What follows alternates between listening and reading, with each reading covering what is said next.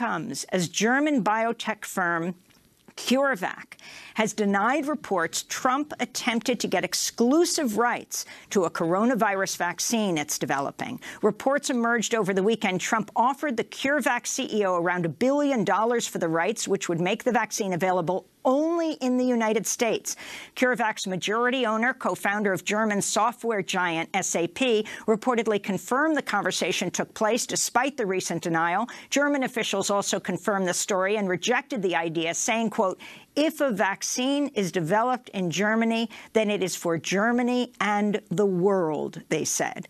The White House has also denied the reports.